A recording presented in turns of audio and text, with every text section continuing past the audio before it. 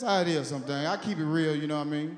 Like I see a few white faces in here. Them motherfuckers, they got all the money, don't they? White people would take $1,500 and go buy a dog. We got $1,500 trying to get a car. I'm like, Mama, can we go to the pet shop and get it all? She said, ain't Junebug and them having puppies. Junebug trying to sell you a Rottweiler mixed with a poodle. Talking about, hey, nigga, I know he curly, but he gonna be big than a motherfucker. Your dog grew up big, strong, curly, and white, gay than a motherfucker. Being y'all talking, roof! Roof! Roof! Your neighbor's like, shut that faggot ass dog up. Be like, I bet you'll bite your ass. Come on, sissy.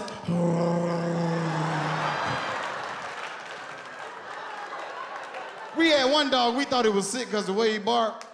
Them motherfuckers in the yard struggling.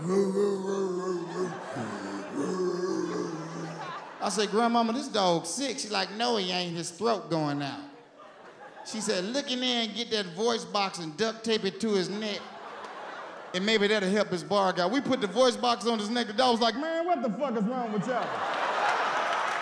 I ain't got no cold. I got a chicken bone stuck in my motherfucking throat. She talking about, take it from me. Bitch, I'll bite the shit out of him.